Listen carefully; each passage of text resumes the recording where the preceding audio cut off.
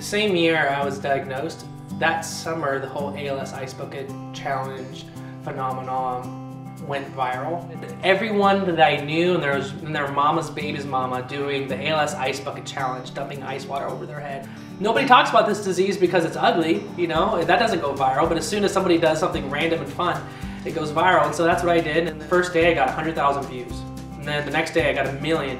We're getting all this love and encouragement, all these words about, like, it was just insane. The biggest thing to me meant that I wasn't alone. For a disease that literally will take away my voice, you know, and for a demographic of people that is small and underserved and has never gotten the level of awareness that it's ever needed, this was huge for us, you know, so.